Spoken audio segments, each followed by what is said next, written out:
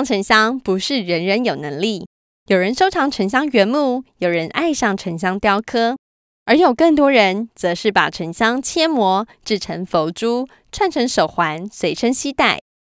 沉香佛珠价格不一，内行看门道，外行则凑热闹。画面上这3串佛珠手环，每粒佛珠直径都是 1.6 公分，每串都有14颗沉香木，每串都有14颗沉香珠，外观看起来大小一样，只有颜色不同。称重量会不会沉水，可以初步判断出价值。20.7克，2号是25.2克，3号是31克点1嘛，越重的越好，越重它油脂越多。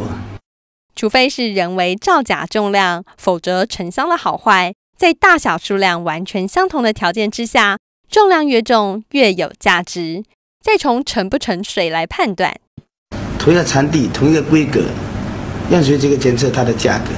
这个是浮的嘛，浮在水面的；这个是半浮前沉在2/3沉下去，那这个是完全沉下去的珠。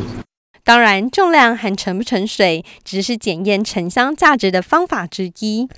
辨别沉香价格，也可以直接燃烧沉香，闻它的香味，香味辨别各有所好。好的沉香，它的香味可以在一定的距离外就清新可闻，甚至还具有穿透性。总之，辨别沉香学问很大，要买要收藏，别冲动，多看多听再出手。台湾艺术台沉香专题报道。